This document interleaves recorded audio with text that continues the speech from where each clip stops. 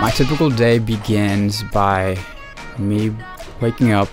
I will shower, go downstairs, get food cooking, and while I'm making food, I'll think about what I have to do that day and what the plan is, whether it's in lab or what my classes have, and just like work in general. I live off campus.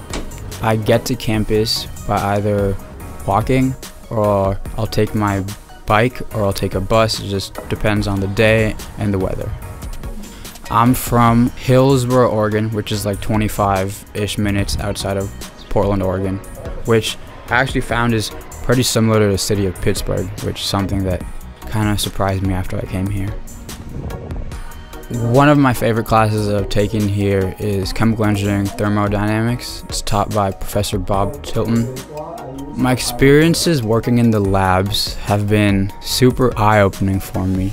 And going into a lab where like I have to run everything myself, or I'm the expert on the task that I have to do, and I don't really have a dedicated professor in the lab to ask every single time, forces me to just like be a lot more organized about what I need to do, and I have to plan a lot more ahead. I do like the gym facilities and all like the sports facilities at CMU. It has a lot of different machines and weights that people can use.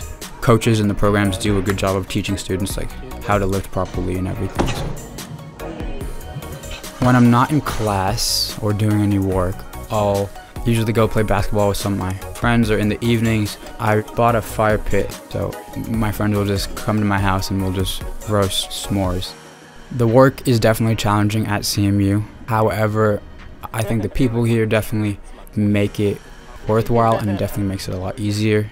At least for me, my friends give me like the balance I need to not be super overwhelmed with work.